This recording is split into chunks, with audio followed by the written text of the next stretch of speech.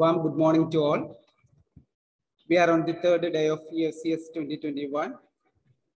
In this session, there are two talks. We have with us Professor Jianping Xie, Dean's Chair, Associate Professor, Department of Chemical and Biomolecular Engineering, National University of Singapore. He received his PhD and MS from National University of Singapore. Master and Bachelor degree Chemical Engineering from Tsinghua University, China. He was a highly cited researcher of chemistry in 2018 and 2019, and a Fellow of Royal Society of Chemistry 2019.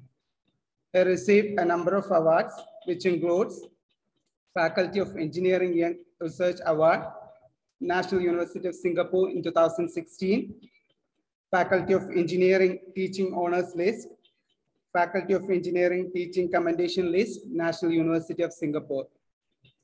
He has more than 60 publications with a Career Rich Index 80 and item Index 182. His research area include noble metal nanoclusters, nanomedicine, nanobiotechnology, energy, and environment. With this brief introduction, I invite Professor Jianping Xie to deliver the talk on total synthesis of metallic molecule. Over to you, Professor. Okay, thank you. Thank you, Chair, for the very nice introduction. So very good morning. So thank you for coming in a Sunday morning. So I think I will share my screen first.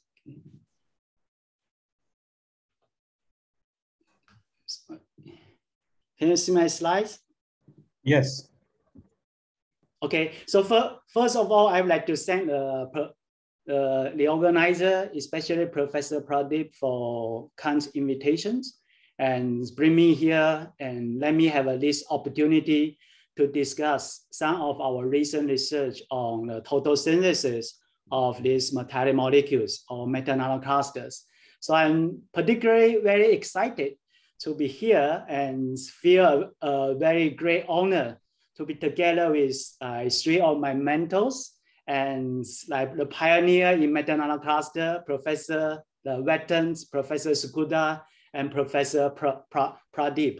So over the past 10 years, so they gave me all their guidance and also the encouragements, and that is the driving force for me to working on these particular topics. So actually, today my talk will be, I see most of the audience are the young students or postdocs. So I think I will slow down my discussion and just to discuss some of our thoughts in this particular topic and also the motivations. And I may not discuss the detailed technical sections for the topics I will cover. Okay, so it's more like the big pictures. So the materials I will discuss today is the metal nanoclusters. So this is the molecules. So orange is the metal actants like gold and silver, and yellow is organic molecules like the Thai ligands. So we can design a different type of organic molecules to make like our cluster hydrophobic or hydrophilic. So for my applications, so my target application are biomedical applications. So let me see.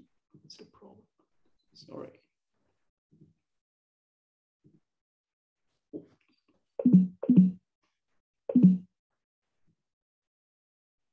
So I cannot see it.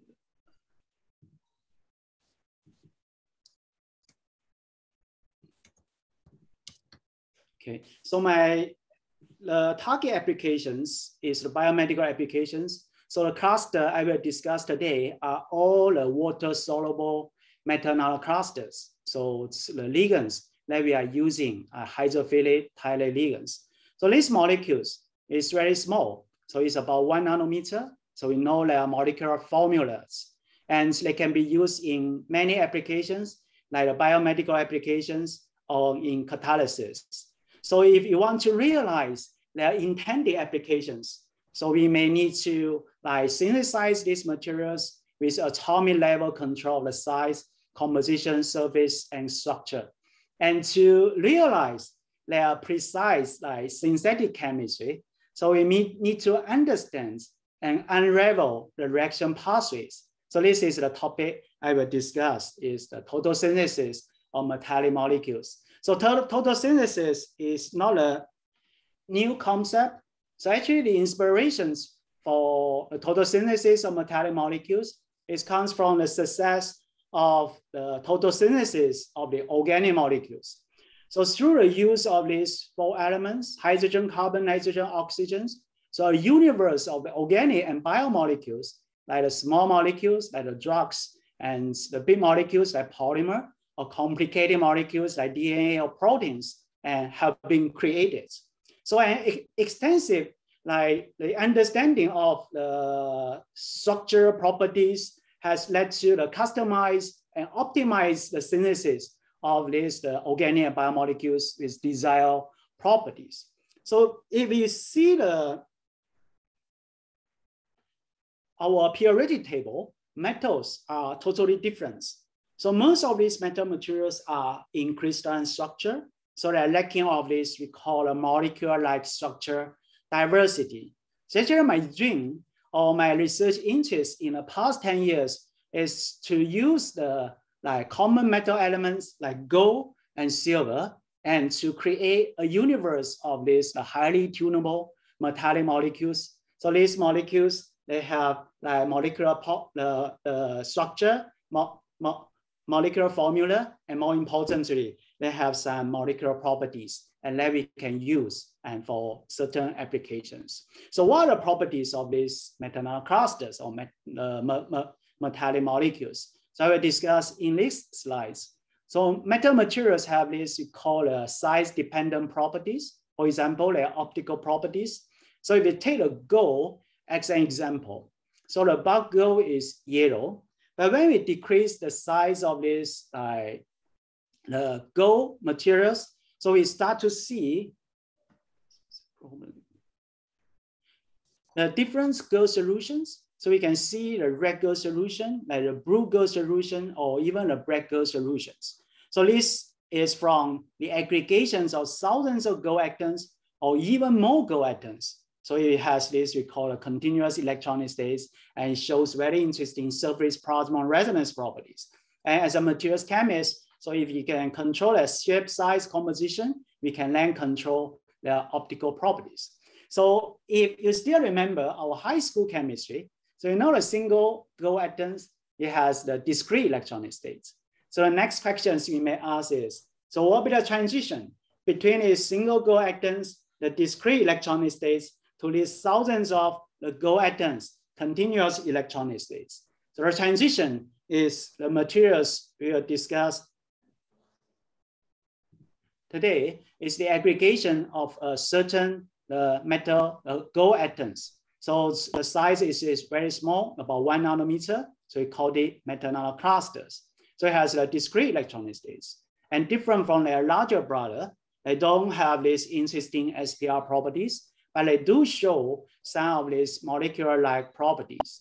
For example, they show some of the fluorescence properties. And for example, these are our samples. So under the UV light, they can show the different fluorescence properties. And I also have some very unique optical absorption and cause for the cluster. Most of the atoms, if they are removed as ligands, most of the atoms are on the surface of this cluster. So they may also have a very unique catalytic properties.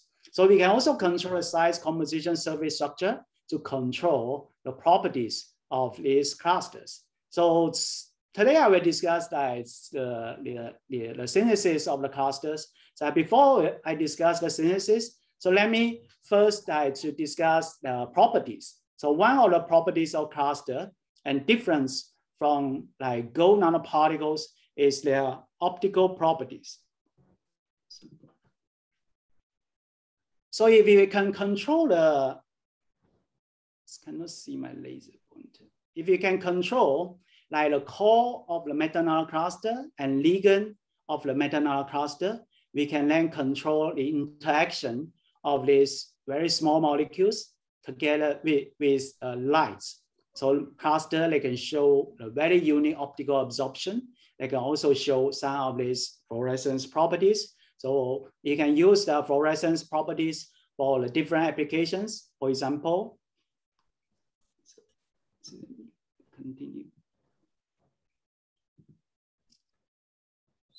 Sorry, some problems here.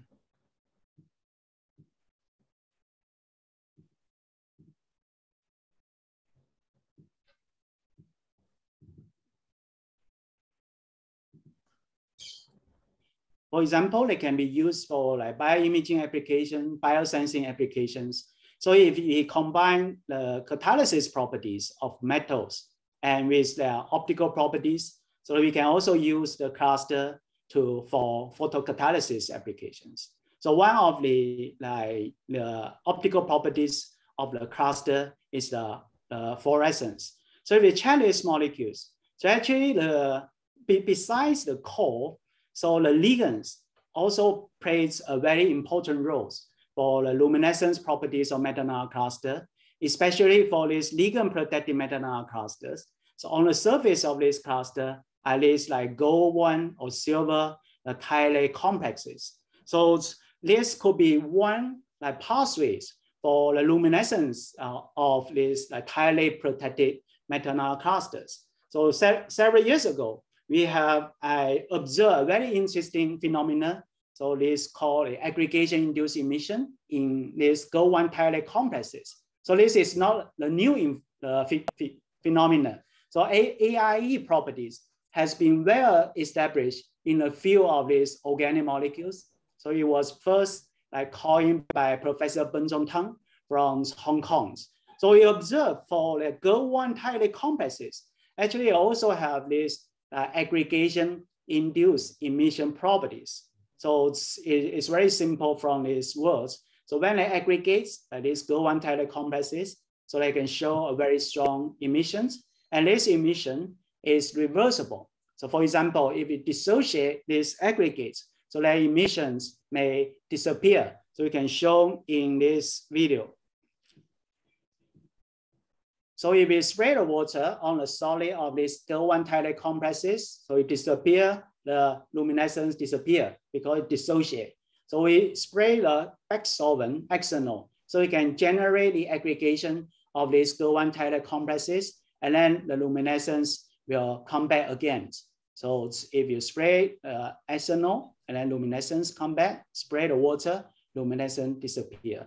So we think these gold-1 thiolate complexes and may contribute to the luminescence of metal nanoclusters. So if you can conjugate the gold-1 thiolate complexes on a small cluster, they can show the different emissions. And if you can aggregate this gold nanocluster, they can further enhance their emissions. So we can also use the different size of the cluster and gold-1 thiolate complexes, and then to generate the different color of this gold nanocluster, like from yellow, orange to red, and to near infrared.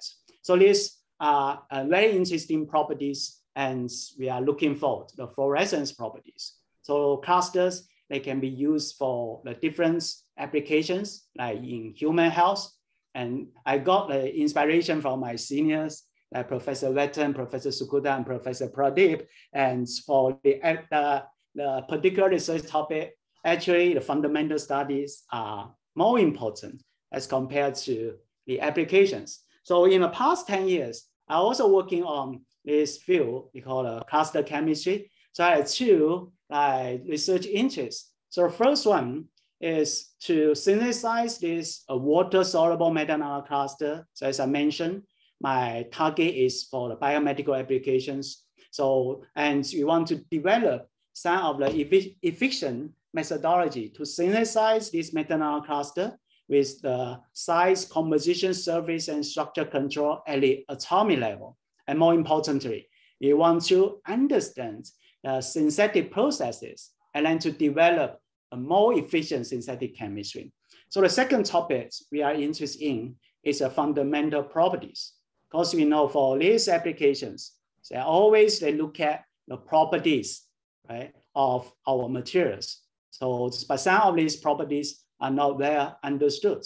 So we are interested in to provide some of the molecular level understanding for the properties that are fluorescence and some of these cluster structures, and for this atomically precise and water soluble metal nanoclusters. So today my talk, I will focus on the first part, the material synthesis. So I will just share some of our results in the past about 10 years on the development of the synthetic chemistry to synthesize this water-soluble metal nanocluster. And I will, due to the time limits, I will not discuss the properties and also the potential applications like the biomedical applications. So for the synthesis, so you know the synthesis is very important. And actually the synthesis of metal nanocluster is not very difficult. And due to a lot of pioneers that develop a lot of very efficient synthesis methods. So for example, for this very famous cluster, AU25 with 18 thalate ligands. So yellow is gold and the brown is sulfur. So we can easily synthesize this cluster by adding the gold ions and protecting ligands. For example, in this case, it's hydrophilic thalate ligands, and the solvent we are using is water, and adding the reducing agents. So after we add in a reducing agent, we start to see the continuous color change in these reactors. So you can see from yellow, light yellow, and after that will be from light yellow, orange, and brown, and then the reddish brown. So within several minutes, if you open this reactor, and then we can synthesize this very high quality, like this AU25 SR18 clusters. So we can synthesize these clusters. But the next questions we may ask is, so what exactly are happening inside this reactor, right? So this is more like a cooking, right? So we can cook a very nice roti prata, but we might not understand what exactly the cooking process is, right? So the questions we ask is, so we know the inputs, we know the outputs. So what are the reactions that involve in the synthesis of these clusters? So this is a very open and common questions for the precise synthetic chemistry, not simply in clusters, but also in other inorganic nanomaterials. So the questions we may ask is, so what are the intermediates or key intermediates towards the formation of these metal nanoclusters? So can we identify all of this, right? So the second questions we may ask is, so we can identify the key intermediates, we can know the reaction dynamics. So can we write down the step-by-step reactions along the synthesis of these particular products? So this is similar as the total synthesis of the organic molecules. So we know the total synthesis of organic molecule, we know all the reactions towards the formation of the final products. So the next, how can we precisely control at the atomic level? But now if you have better understanding, so we can improve the predictable manner of the composition and structure of metal nanoclusters. So the last string, and it's very difficult, I mean, it's very challenging, is can we achieve a little bit, might not be a similar level as the total synthesis of organic molecules or total synthesis of these metal nanoclusters. So actually the total synthesis of these metal nanoclusters, and again, we got inspirations from the success of the total synthesis of organic molecules. So we know the total synthesis has revolutionized the synthesis of organic molecules. So we take this like the important drug, the quinine, as an example. So it's a complicated molecules, but we can use these two very simple precursors, and then we can design more than 20 steps, and then to precisely synthesize these particular molecules. And more importantly, so we know all the steps towards the formation of these molecules. So we ask ourselves the questions. So can we do similar? Might not meet the same requirements and as a total synthesis organic molecules, and to the similar for the inorganic nanomaterials or metal nanoclusters. So the key and to understand the synthesis process is to identify the reaction intermediates. So I have learned a lot from Professor Wetton, and he's a pioneer in his ESI mass or mass spectrometry. So my group are interested in to use like this the real-time the mass spectrometry or ESIMS, and to understand the reaction dynamics or kinetics. So we can identify the key reaction intermediates, and we can review reaction kinetics or dynamics at the atomic level, and then we can understand and unravel some of the reaction pathways for this species. So the material clusters and we are synthesized all in water. So and then they carry the charge. So we do not need to charging our species. So actually the platform that we are using, we are simply use this real-time mass spectrometry is very simple. So it's more like watching the formation of the final products and through the changes of the molecular formula during the formations. So I can show you in these videos. So this is for the formation of AU25 nanocluster. So this is our precursors, and these peaks are really associated with some of the precursors, the molecular formula. So when we initiate the reactions, so we start to see some of the peaks disappear and some of the peaks appear, and the products continue increase. So if we analyze all this mass spectrum, so we start to understand the reaction chemistry at the atomic level. So for example, we can identify the intermediates, for example, for this AU25 SR18 nanocluster, so the intermediates towards the formation of these final products. And we can also know the time-dependent abundance of these intermediates. So we can then write down the step-by-step reactions that involve in the synthesis these particular products. And we can also to identify some of the reactions that involve in the synthesis of these final products. So this is the real-time mass spectrometry, and together with other in situ and ex situ techniques like the UV-based absorption spectrometry, and that can provide some of the basic understanding of this reaction dynamics or identify the reaction intermediates. So I will summarize our findings in the past 10 years in the next slides. So we have contributed accounts in 2018, and thank you for Professor Sukuta for his kind invitations. So we have discussed the concept of this total synthesis of metallic molecules. So if you want to achieve a little bit of this total synthesis, so first we need to develop the efficient synthesis protocol to synthesize our products. And after that, we also need to understand what exactly are these cluster form. So we can use the gold ions, tightly ligand, water reducing agents. But we may ask, so what are these gold ions reduced to form gold atoms? So how can gold atoms to aggregate to form small cluster? So how can these small cluster finally to form these the big clusters? So this is related to reduction growth process. So similarly, if we can have this small cluster and we can further use this cluster as a seed and then to grow the bigger clusters, so we will ask the same questions. So what will be the seed-mediated growth?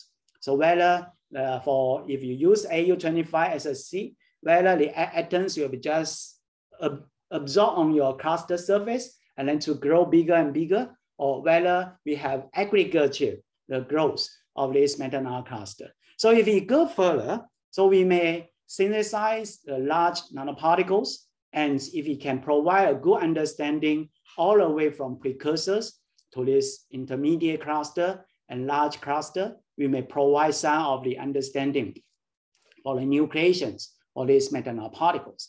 So similar as the organic molecules, so we can also diversify the properties of these molecules and through modification or functionalization of these particular compounds. So one efficient way is through the ROE. So we have, for example, we have a metal nanocluster, the silver cluster, gold clusters. So we can dope the second metals and as discussed in Professor Skuda, if you dope the second metals, you may have a better, like you may adjust the electronic structure. So you may have like better performance, particularly in the catalytic applications. So but the questions we may ask is, so what are these alloy processes? So whether if you have a second metal, you dope in this position, or in the center of these nanoclusters. And these are related to the alloy chemistry. So similar as like the metal core, so and for the cluster, equally important is the ligand on the surface of this cluster, because this is very important, particularly for the biomedical applications. So we need to functionalize our cluster with the biocompatible ligands. So one of the way for this functionalization is through the ligand exchange or the surface modifications. So we may see the same questions. So what will be if you have two types of ligands on the cluster surface? So what will be the ligand landscape of these two types of ligands? So this is related to the surface engineering. But last but not the least, so we may also you self-assemble our cluster and then to form the supercrystals. So there are a lot of the pioneers that are working on the self-assemble of these metal nanoclusters to form the supercrystals and trying to resolve the structure of these metal nanoclusters. So this is a very powerful technique. But my focus is different. So it's for a water-soluble metal nanocluster, our focus is to trying to understand some of these self-assembly processes. So whether we can use the self-assembly processes, for example, to control like the different structure of these supercrystals, like the size, morphology, and the structure of these supercrystals. Because if they have the different morphology or different structures, so they may have the different properties, and this is related to metal materials. So these are the summary of our research, and by using the real-time, the mass spectrometry, ESMS, and together with the optical UV-based absorption spectrometry, and supported by the theoretical studies. So today, in the rest of my time, I will share three examples, and by using this particular cluster and as the precursors, and to generate through the derivatization chemistry, and then to generate the library of the clusters. So this is another account we contribute recently. So we propose for the clusters, like we can use a particular cluster similar as organic molecules, and we can design a derivatization chemistry, and we can establish a library of the clusters. So for example, we have gold 25 SR18 nanoclusters. So through isomerization processes, so we can generate an isomer that have the same molecular formula, but they have the different structures. So similarly, if you have these clusters, so through these ligand addition reactions, so we can have the cluster have the 25 gold atoms, but 19 tile ligands. And we are also discussing the cluster and through the redox reactions. So what will be the fate of the stability of this AU25 SR18? So of course, you have the alloy reaction to synthesize the cluster with a different composition. We can also self-assemble this cluster to build these super molecules. So we'll discuss three examples. So the first example is this isomerization reaction. So this is the collaboration with the Professor Hanno Hakkinen. So he helped us to do all the simulations in this work. It's a very interesting observations for this very common cluster, AU25 SR18 nanoclusters, and protected by PMBA ligands. So for this particular cluster, so normally it shows is the red in solution. And if we include some of the surfactants, like the CTAB, right? So the polar group of these surfactants, so we have a strong interactions with our PMBA ligands. So then they can rigidify the surface of this PMBA protected AU25 nanoclusters. And through this rigid surface absorption layer and the structure of this cluster, the core of the structure of this cluster will change and then to form this green AU25 nanoclusters. And this process is reversible. And if you remove CTA ligands from the cluster surface, so we can relax the surface of this AU25, and this green AU25 will go back to this red AU25. So we have identified this reversible isomerization and then obtain a reaction kinetics. So we have this red AU25, and if you add in a CTA in water, and then over time, it will form this green AU25. And you will remove the CTA from the surface, and after some time, it will go back to AU25. And this is a reversible process. So you can do several cycles to form this the red AU25 to form the green AU25. And this process is a first order reaction, and we didn't observe any of these intermediates. And through the simulations, we found out for these clusters, so actually there are no breakage of any chemical bonds. So it's just the reorganization of the core of these AU25 nanoclusters. So the second sterilization chemistry we discuss is these etching reactions. So this is like a very open questions we often ask, especially if I'm working on like the applications of these clusters, is the stability of the cluster, for example, in water. And in this case, it's the stability of this cluster in water and in the presence of the excess thiolate ligands, because the stability is very important related to the potential applications. So for this etching, the common thoughts is a reverse process as the growth of the cluster.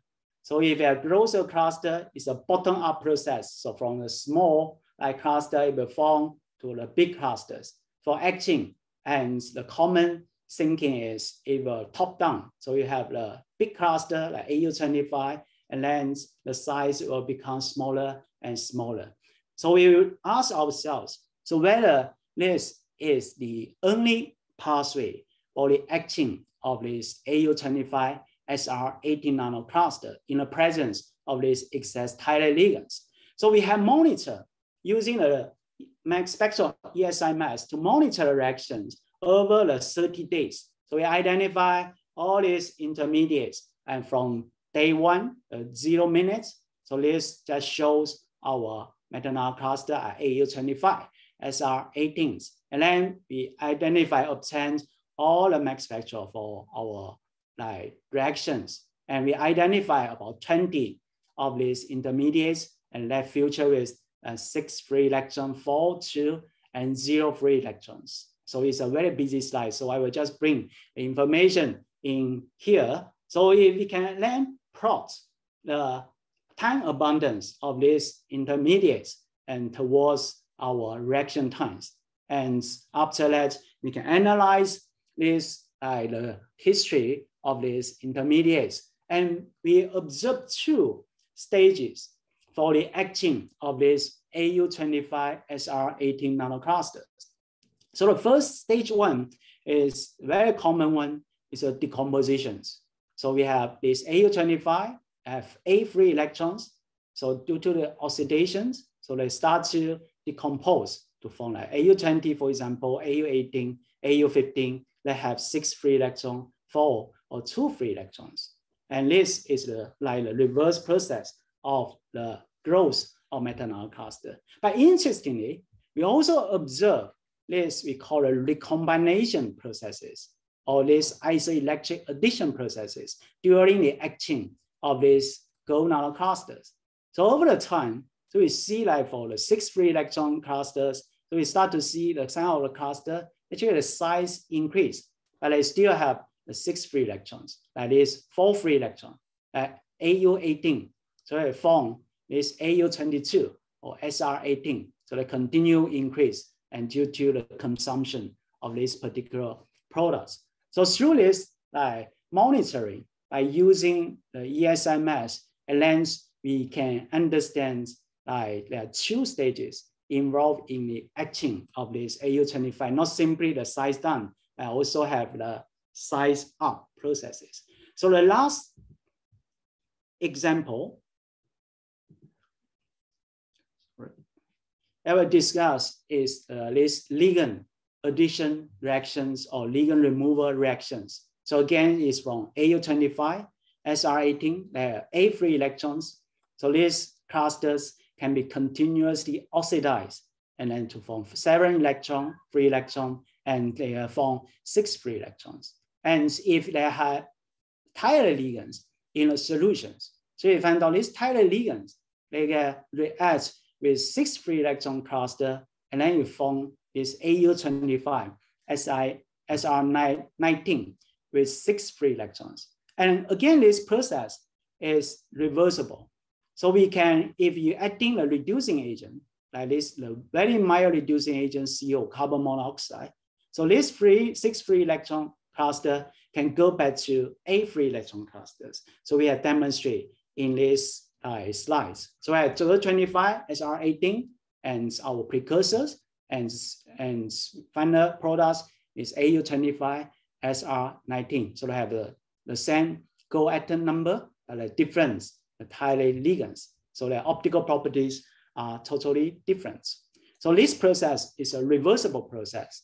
So if you have this cluster and in the air 24 hours, and it will go back to AU25 XR19. So if you pump in a CO and change the pH, and it will go back to SR18, and then we can have the different cycles. And we can observe the optical absorption properties, and also the ESI mass you will see is the cluster to cluster conversions, and finally to form these particular products. So this, I think I don't have time now. So this presentation, and just share some of our thoughts in this, the derivatization chemistry of the gold nanocluster. So this is just one example using AU25 nanocluster as a precursors, and through the different derivatization chemistry, and then we can build a library of the derivatives. Some may be totally different properties and compared to these precursors. So with this, I would like to end my presentation by thanking my group and the funding support and my collaborator, Professor Deng Jiang, Professor Peng Zhang, and Professor Hanno Hakkinen, and all the funding support. And most importantly, these slides. So it's welcome to Singapore. So after like the COVID, the measurements, and I will always welcome you in Singapore. Thank you for your attention. Thank you. Beautiful talk. If I may ask a question, Reggie. So what's happening there? Is it? Can I ask a question now? Yes, Reggie sir. is not there. Yeah, I'm Yes, sorry. sir. Yeah. Jianping, beautiful, and you browse through many interesting things. Let me ask you one question. When you talk about mechanism of total synthesis and all that very interesting work, you use reagents, reducing agents, and now there is, let us say, a sequence of steps wherein there are a number of intermediates and things like that. But depending on the type of the reducing agent used, the intermediates could be different, leading to the same cluster. So my question is that, are there a number of possible channels of intermediates leading to the same cluster? And as a result, I mean, this one can easily digest this kind of a thought, because depending upon the ability of a reducing agent, the speed at which or the rate at which a particular species gets formed is different. Yes, yes. Did you pursue that direction to identify different mechanisms for the same cluster? That's a very good question. Thank you, Professor Pradeep. So actually we have like conducted like 2 reducing agents. So one is the sodium borohydride, another one is the carbon monoxide. So actually they are formation processes are not exactly the same, but they are quite similar. And in terms of like the key intermediates, so we have observed like, for example, for the sodium borohydride reduction process or the CO reduction processes. So they will form these like 2 electron clusters. So the key like 2 electron clusters are AU15 and SR13. And then they have formed these 4 electron clusters, like AU18 and SR13. And then after that, we will form the final product is AU25, SR18. So of course, the processes and the details of this process, for example, the reduction processes are totally different. And I think for these 2 particular systems, like sodium borohydride and CO, so the formation processes, they have some analogy. So it's from 2 free electron, 4 and 6 to 8 free electrons. And that is like the observations we have now. So we are not very clear for like some of the reducing agent, for example, in organic solvents, because that may be quite difficult to monitor the reaction processes if like for the hydrophobic methanol cluster. If like for the hydrophilic, because they carry the charge, so we do not need to add in the charge. So we can directly to monitor the clusters. There should be more questions, so let us move on. I see Sukuda there. Yeah. Hello, sir. There is Professor Sukuda. Can I continue? Question. Yeah. That's good. Hello, sir. I have a question, sir. Okay. Go ahead. I'm audible. Quickly. Okay, okay, sir. Sir, can we say which metal will be more efficient for preparing these aggregation-induced emission type luminescent metal nanoclusters? Is it possible? Which metal is more efficient? So it depends on like the luminescence like properties you are looking for. And now, if you are using it for like the biomedical applications, and gold could be a good choice because it has a good biocompatibility. And if you would like to search for some of like the near RR, the emissions, and you may use the different metal elements. So it's a very difficult question. You don't know which methods they may have the higher chances for the aggregation-induced emission. Yeah. Professor Sukuda then. Yeah, I suppose I'm just intervening just to save some time. Thank you. Okay. So very quick question. Thank you very much for the nice talk. You monitor the cluster growth process by ESI and hydrogen-rich condition. So my question is, did you observe some hydride or hydrogen-containing clusters as an intermediate of the growth? It's like for the hydride, if you use the sodium borohydride as the reducing agent, so yes. If you want to monitor the reaction processes, actually you use a very low concentration of this sodium borohydride. So we call a stoichiometry synthesis. So if you use like gold is 1, and then the sodium borohydride is like 1/320. So it's very, very low concentration. So in this very low concentration, actually we didn't observe like the hydride bonding with gold. But if use a very high concentration, like definitely they may have the hydride to bond to the gold surface. Yeah. Thank you very much. Thank you. Thank you. Thank you. Okay, thank you, Professor Jianping, for your informative talk on metallic clusters. As a token of our love and gratitude, we have a small memento for you, sir. Thank you. Thank you. I stopped sharing. Yeah. Thank you.